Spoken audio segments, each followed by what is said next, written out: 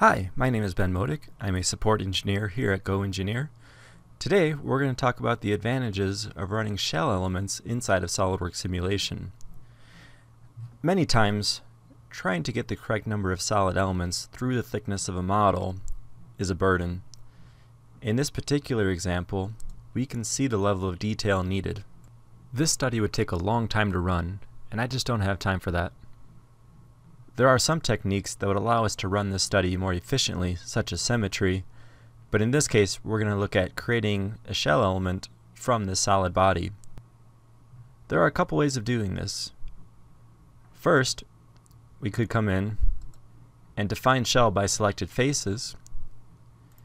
If this was a sheet metal component, it would bring in a shell automatically. Or we can create a surface body that's going to represent the shell element prior to making the study. To do this, I'm going to go back into the model. I'm going to create a mid-plane surface that can be found under Insert, Surface, Mid-Surface. I'm going to click one of the faces and then select the Find Face Pairs option. You can see it's going to place the surface at 50% or right in between the inside and outside face of this component. This component is 2 millimeters thick, so it should be offset 1 millimeter. Let's take a look. You can see now I have a surface body. I'm going to hide the solid, and there it is. I'm going to next create a new study.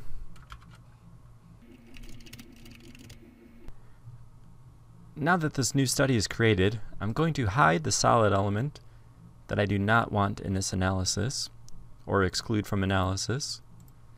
I'm going to make sure that I have a thickness and material applied to the surface body.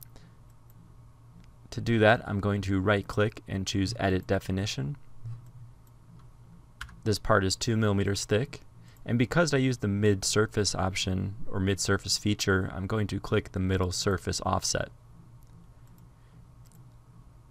All that's left is to apply fixtures and loads, similar to my first study.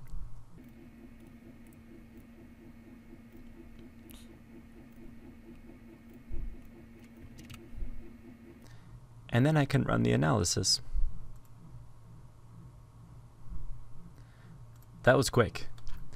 To compare the results to the solid study, I'm going to right click on the stress plot and choose the Compare Results option. I'm going to select all studies in this configuration and make sure that I'm comparing both stress plots. Let's take a look. I switched both units over to megapascals. You can see here the difference between the maximum stress between the solid and the shell study. Further testing would need to be conducted with a finer shell element mesh to get an accurate representation of the results. Thank you for joining me today. Hope you learned something new, and we'll see you later.